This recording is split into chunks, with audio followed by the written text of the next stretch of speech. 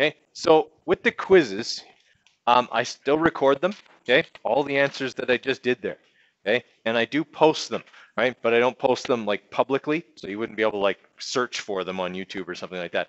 But in your grade book, okay? So if you go into Power School, okay, and you're looking at your grades, you know how they're arranged by, individual tasks. If you click on them, you can see the details, okay? If you click on one of your individual tasks, all grade 10 C through E, please come down and get your picture taken.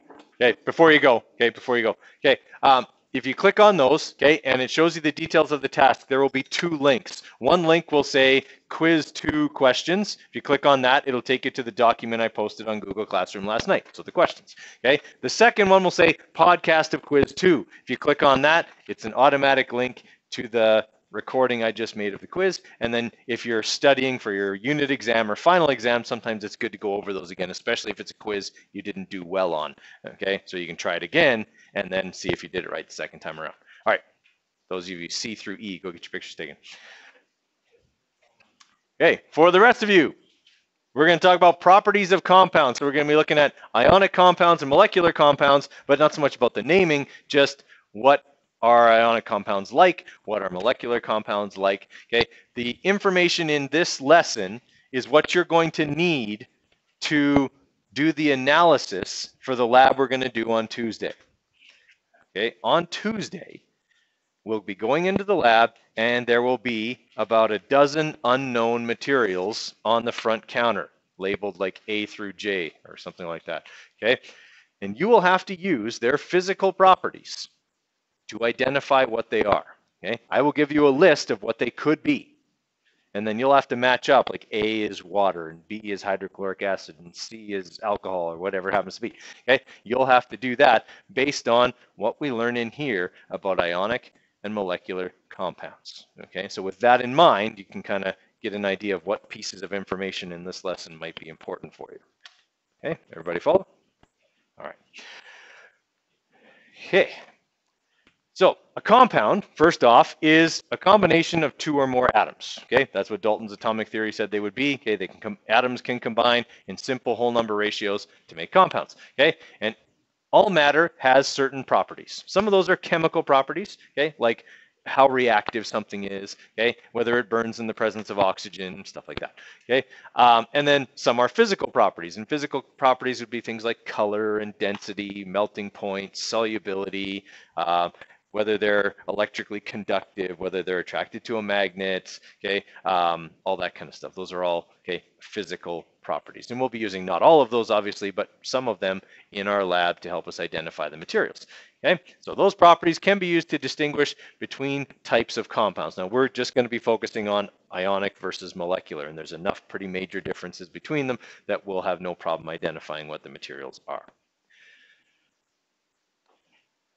Okay. So for ionic compounds, okay, ionic compounds with like very few, like basically no exceptions, are crystalline solids at room temperature. Okay, so that means that they have hard, small crystals, okay, that are present, okay, and that is what they look like at room temperature. Now, the crystals are all different, okay? No 2 ionic compounds have perfectly identical crystals, right? But salt is an example of an ionic compound. Okay? Sugar is not. Okay, so I didn't say all crystalline substances are ionic compounds, but I did say that all ionic compounds are crystalline solids at room temperature. Everyone follow the difference? Okay, one is true, the reverse is not. Okay, all right. So they're all they're all crystalline solids at room temperature. They have very, very high melting points. Okay, like ridiculously high. Several hundred degrees would be one of the lowest ones. Okay. And ionic compounds will conduct electricity if they are dissolved in water. Okay, weird thing about water. Perfectly distilled water, pure water, does not conduct electricity. Okay, the issue with like being in a pool when lightning strikes is that the pool is full of ions. That's what makes it smell funny. Okay, you know how they always say they put chlorine in a pool? Well, it's not just like chlorine. Chlorine is a gas. They don't bubble chlorine gas through the pool. They put compounds in that release chlorine into the water, and that keeps bacteria and fungus from growing.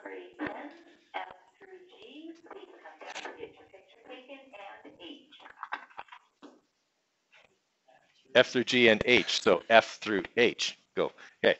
All right. So that's how kind of that works. Okay. The reason that ionic compounds will conduct electricity in water is because of what we talked about the other day. Okay. An ionic bond is very weak.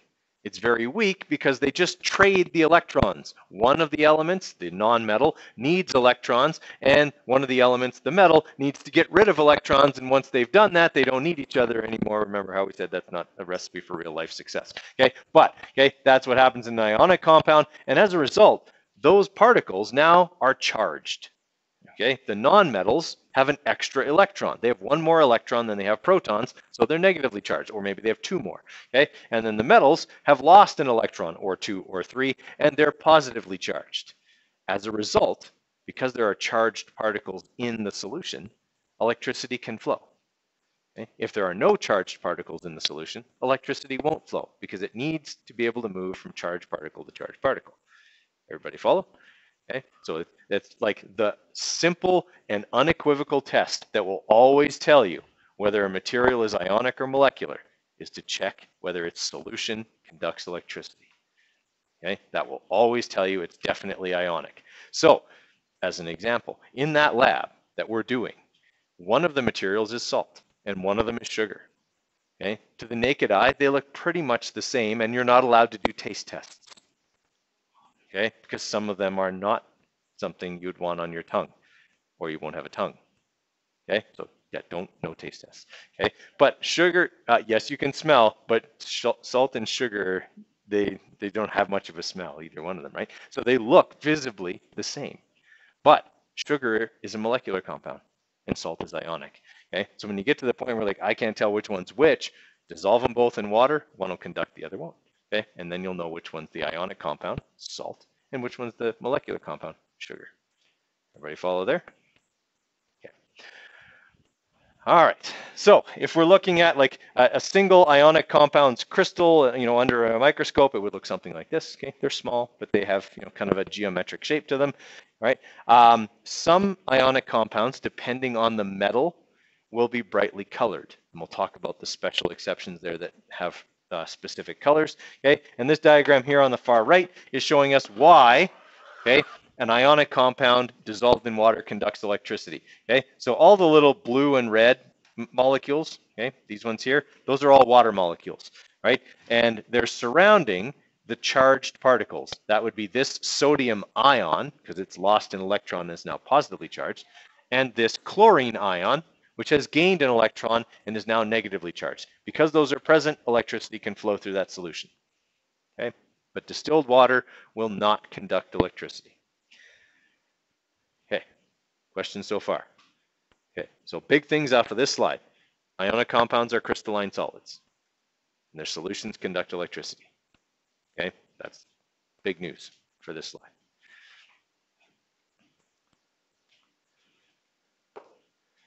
Okay, many ionic compounds produce colored solutions, the same color as their crystals usually. Okay, so what we have here are some of the ones that do that. Anything that contains copper will make a blue solution and usually has blue crystals. Okay, any compound containing nickel will have green crystals and as a result a green solution. And any cobalt containing compounds, okay, will tend to be red to pink. Could grade 10s, J, K, and L please come to page picture taken? Wow, they're going really fast. Okay, off you go. Okay, so that makes sense. Those are kind of the big ones. So if you're looking at all of these unknown compounds and you got, oh, I got a green one, I got a red one, I got a blue one, pretty good bet I know what those ones are when I look at my list and one of my unknowns has copper in it. It's probably the blue one. Now, do I want to just go probably the blue one, or do I want to run some other tests to confirm? Yeah, run some other tests to confirm, dissolve it in water, check, see if its solution conducts electricity, all those kind of things, okay, to help confirm that yes, it's an ionic compound, so it's most definitely this one. Okay, so those are ones to know. And the other thing has to do with solubility. Okay, ionic compounds, oh, that's not a good color to use.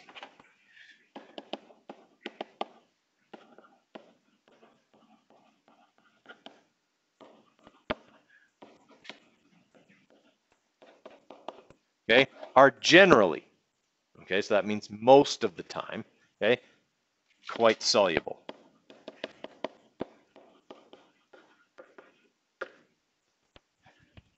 Okay, they are generally quite soluble. Could you please also grade 10 if you have the last name I come down for your pictures? Strange that we keep sending them, but not as many are coming back. Oh, okay. Just skipped I. It's probably not a letter that most people's last names start with. It's weird because it's a vowel, right? Most people's names start with a consonant. Okay. So things here about ionic compounds. Okay, so these are kind of the big things, okay, especially these colored ones, because that can really help you to quickly identify something, okay, based on, so, you know, out of the A through J, out of the dozen of them, you might be able to identify 3 out of 12, okay, just based on color. So that can be helpful. Okay, molecular compounds, okay? Molecular compounds can be any state because they have much lower melting points in general. Okay, so they can be a solid, a liquid, or a gas at room temperature. So if you have something that is a liquid in the lab on Tuesday, you know automatically it's a molecular compound, unless I give you one that's in solution, and then I would tell you. Okay, so if there was one and it was in a beaker and it looked like a liquid, okay, and it's not, I would say this is a solution of an ionic compound, okay, so that you would know, and I would tell you what that ionic compound looked like when it was a solid.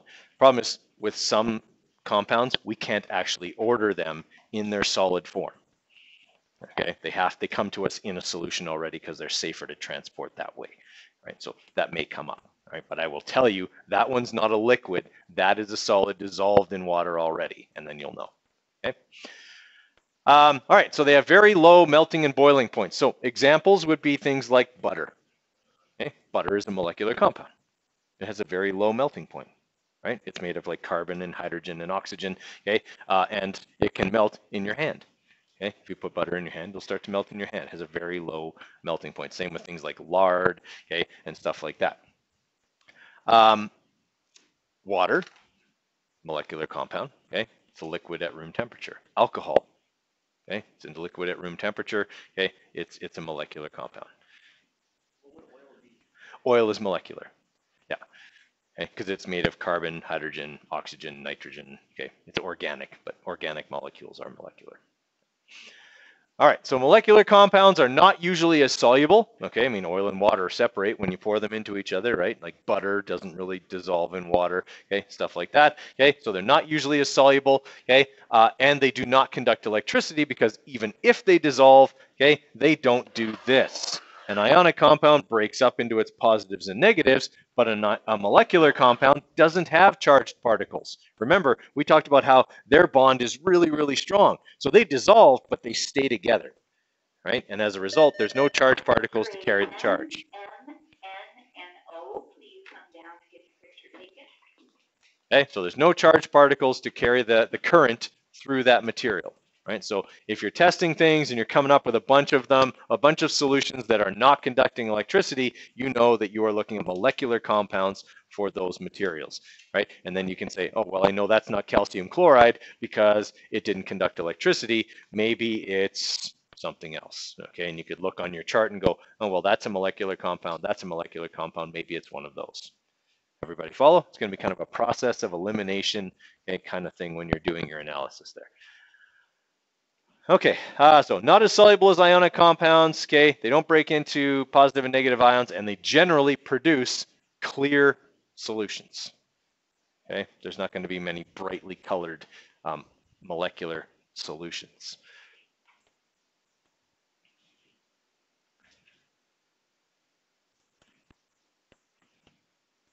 Okay, questions there? Right. Now, acids and bases, okay? There's different kinds of acids and bases, but we'll start with acids, okay? There are strong acids, and then there are weak acids, okay? Strong acids would be things like sulfuric acid, hydrochloric acid, okay? Nitric acid, things like that, okay? Weak acids would be things like citric acid, okay, that you'd find in fruit, okay? depending on the concentration, like vinegar is a diluted form of acetic acid, which can be a weaker acid if it's diluted. Okay, stuff like that. Right? Those would be weaker acids. Lactic acid, which is a byproduct of working your muscles when there isn't enough oxygen, is a weak acid. If it wasn't, it would dissolve your muscles. Right? That wouldn't be good. Okay, these are all weak acids. Right? Strong acids are ionic compounds. Okay, strong acids are ionic compounds, and they always contain hydrogen acting as the metal. Okay, so examples, like we said here, this is hydrochloric acid. Okay, hydrogen is acting as the metal. Okay, chlorine as the non-metal. Okay, when it hits water, it dissolves immediately. Okay, it is highly soluble, and it breaks up into H plus and Cl minus. Okay, the more H plus ions there are floating around in a solution, the more acidic it's going to be. Okay, so that means that something like this would be more acidic, because when I put an equal amount of it into a solution, I get twice as many hydrogen ions in that solution. Everybody okay with that? Okay, this one would be really dangerous.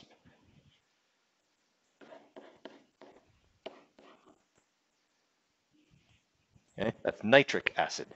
Okay, it's very, very dangerous stuff, because every time it goes into solution, it donates 3 hydrogen ions into that solution.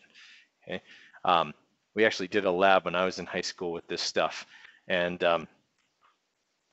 one of the groups had the volleyball team's setter and power hitter in it, and they had left the container of nitric acid open, and they were doing their lab right next to the open container. The fumes were absorbed by their skin. They didn't actually spill any of it on them, but as it evaporated, the fumes got onto their hands, it was absorbed by their skin, and within hours their hands were covered in giant festering blisters. Okay, they had to have them all wrapped, and they were out for like 2 weeks. Okay, I mean, can you imagine trying to set when your hands are covered in like chemical burns? Okay, yeah, that's what they got. So yeah, you have to be very, very careful with strong acids. Okay.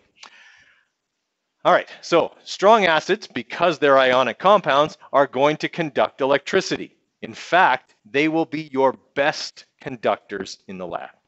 Okay, strong acids and strong bases will be your best conductors of electricity. If I say something twice and I like slow down and enunciate it, you should write it down, because it'll really help you out later. That's just an exercise in note taking. Okay? You guys probably haven't learned that before, but if somebody says something more than one time, okay, and they slow down and they look you in the eye as best they can when there's 30 of you and one of him, okay, it's definitely important. All right, and acidic solutions have low pH, that is less than 7, and one of the tests that you're going to run in this lab is a pH test.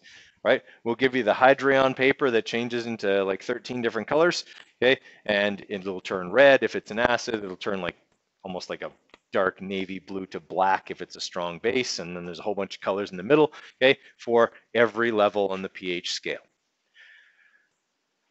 Okay, so like we said, they're ionic compounds, so they share a lot of those properties. They're crystalline solids, they're highly soluble, okay, and like we said, they will be very strong conductors.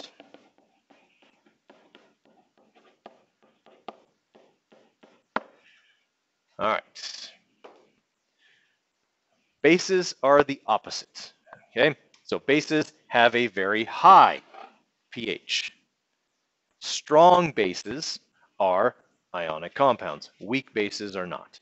Okay, so sodium hydroxide, which is the active ingredient in oven cleaner, if you've ever sprayed that white foamy stuff inside your oven to clean it, or your parents have, okay, that contains sodium hydroxide. It's an incredibly strong base, and a base can be just as caustic, that means has the ability to like dissolve stuff, as a strong acid. Okay, which is why you use it to dissolve all the burnt on crud that's inside of your oven. Okay, so sodium hydroxide is a very strong base because it contains hydroxide.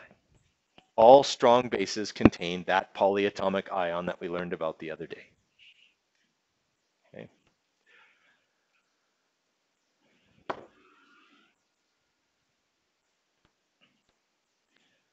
All right, so bases, like we said, strong bases are ionic compounds, okay, and they'll conduct electricity in solution. They'll also be highly soluble, even though it doesn't say that in here.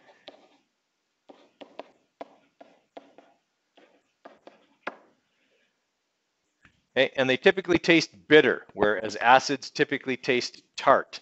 Not that that's going to be helpful to you in the lab, because I've already said this, I think the fourth time, we're not going to taste anything in the lab, okay? Because you don't want to taste the stuff that's in oven cleaner, or it'll do to your tongue what it does to the crud inside your oven, dissolve it, okay? And we don't want that.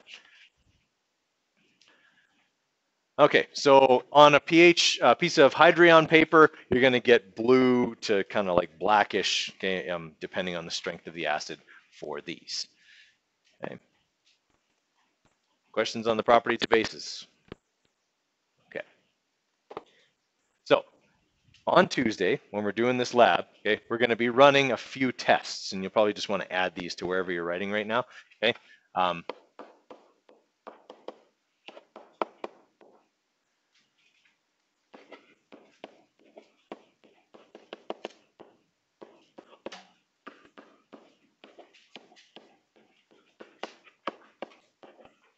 Okay. Tests for the properties of compounds lab. The first test that you're going to run is what we call the observable properties tests.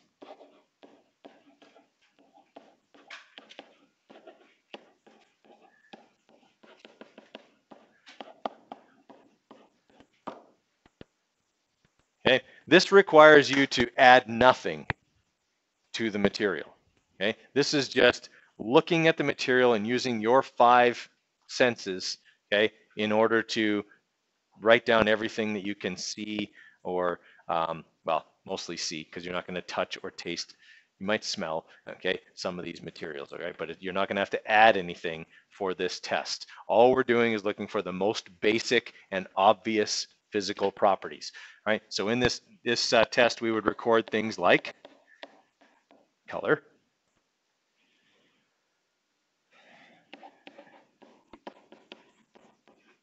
okay, nature, and by nature, I mean, is it like crystalline, or is it like waxy? Okay, like butter would be waxy, candle wax would be waxy. Okay, things like that. So if it's crystalline, then it's likely ionic. If it's not crystalline, but it's a solid, then it would be something else. Okay, we would also record the state. Okay, you're only going to have solids and liquids here. Okay, it's really hard to run this lab with a gas because I can't put it in a beaker for some reason. It seems to just disappear. Yeah, well, you can flip it over, but then when people try and sample it, it goes away. Okay, it's hard to put it in a dish. So, yeah, you won't have any gases, just solids and liquids. Okay, so color, nature, we might have odor. Okay, would be another one. How should you smell something you don't know what it is? Yeah, waft it. Okay, so that means like hold it, about let's say, 20 centimeters or so from your face. Okay, and do this. All right, you waft it towards you. Very few of the materials we're going to have in that lab are going to have a smell, but those that do, the smell will be obvious and probably familiar. Okay, so just be aware of that. Okay, but what I don't want you to do, you got this, unknown like powder in there, and you're like, okay, we don't. If we do that, we could be inhaling something really, really bad for ourselves, and it could burn our lungs and poison us or whatever else. Okay, so there's no snorting of the materials. Okay, please and thank you. So odor test, make sure you waft in order to do that. Okay, so that tells us, some of those kind of basic things that are just observable, okay, without having to do anything. All right, the next thing that we'll want to test. And we have to do these tests in a certain order because sometimes one test is necessary for another test to be run, and sometimes one test would ruin the results for another. Okay, so the next test we want to do is solubility. All right, so basically we add water to the material and we check to see if it dissolves. In this lab, we're going to be dealing with very, very small amounts of each material in a very, very small space. So it's not likely you'd actually be able to get your entire sample to dissolve. But does that mean it's not soluble? Okay, so if you're looking at a solid, how can you tell if it's dissolving? Okay, it might shrink. Okay, it might get smaller. It might appear to like starting to disappear. But like we said, we're not going to get it all to dissolve. Okay, so what are some other signs? Okay, it might bubble. That's usually a sign that it's actually reacting with something else, but that could mean it's dissolving as well.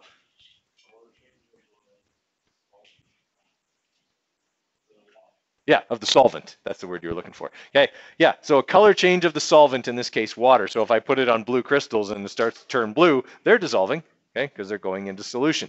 I would also want to look at the edges. If it's crystalline, look at the edges of the crystals. If they go from looking sharp to go to looking round, they're dissolving, okay? What if it's a liquid? How can I tell if a liquid is soluble in water? Yeah, if they mix. Yeah, if they don't separate, then they're soluble. All right. I mean, you know what oil looks like when it sits on top of water. If it doesn't look like that, it's soluble. But it's tougher if it's a clear material. Okay. You kind of have to look really carefully to see if it's separating or not. Okay. Making sense so far? All right. Another thing that you're going to want to check while you're running a solubility test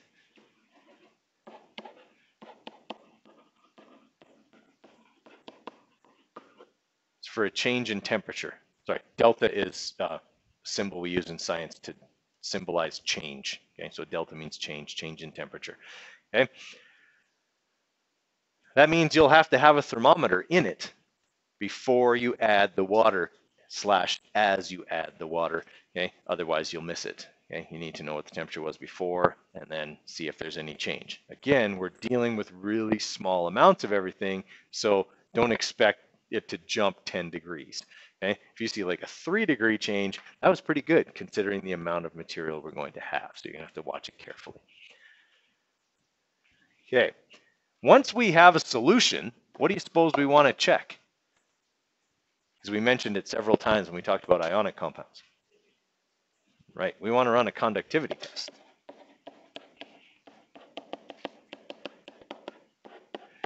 Okay, we have little conductivity meters. Okay, you press a button, you stick it in the solution, and the little numbers light up. Okay, it's really easy to tell if it's very conductive or not conductive. Okay, it has a scale of 1 to 10 on it. What do you need to make sure you do each time you use that conductivity tester? Absolutely. Clean it off with tap water or distilled water. Distilled water. You will have a small squeeze bottle, okay, with distilled water in it. Make sure you rinse off all of your materials, including your thermometer. Anything that gets in the sample has to be rinsed with distilled water before you use it in another sample, or you could contaminate that next sample and then get false results. All right, the last thing we want to test is pH. Okay, that's lowercase p, capital H, stands for power of hydrogen. Okay, how many hydrogen ions would be in it? Okay, the reason we do that last is because the pH paper will put ions into the solution as the reaction that causes the color change occurs, and that would foul up the conductivity test if we try to do it after. Okay, so we have to do it in this order. The pH test is what you do last. Dip the pH paper in there, compare it, okay, to the color chart that's on there, and you're good to go. Okay, then you'll have a set of observations for each one of your unknown samples, and then you'll be able to start figuring out what they are. All right, so if I was looking at my data and sample D was a blue crystalline solid that was highly soluble in water, okay, and conducted electricity and had a pH of like 6, so essentially neutral, right? I would say I would look at my unknowns. Let's say I just have these 3 unknowns.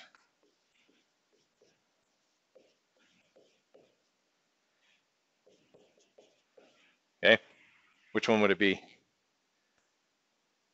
The blue crystalline solid conducts electricity. Solution conducts electricity, was highly soluble in water and had a pH of 6. It'd be copper sulfate. Okay, that's what you're going to do in the labs. You're going to have a list of the identities, but you won't know which identity goes with which unknown, and that'll be your job in the analysis, is to assign identities to the unknown compounds based on your observations. All right. Now, there are a few kind of weird compounds that are out there. Okay. One of the weird ones, and it's going to be one of your unknowns, is this.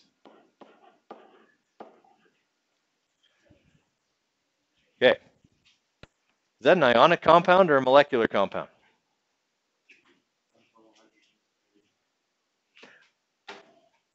Not in this one. Does it have a lot of different elements in it? It's ammonium nitrate. Okay. And is that an ionic compound or a molecular compound? It's ionic because ammonium is a polyatomic ion, and so is nitrate. Okay, so this is one of the really strange ionic compounds that's actually made of 2 polyatomic ions. This is the active ingredient in those cold packs, you know, where you pop the water blister inside and you shake it up and it gets cold. This is the stuff that's the solid inside of there. Okay, it's the crystals that are inside. When it dissolves in water, it gets colder. Okay, it's one of your unknowns in the lab on Tuesday. Should you be watching for something in particular on one of the tests on Tuesday? Yeah, okay. Now, since it's ionic, it's going to be a solid. Not just a solid, but it'll also be a, what kind of solid? A crystalline solid. Okay, that means it'll be hard. Not necessarily like square, but hard. Okay, a crystalline solid.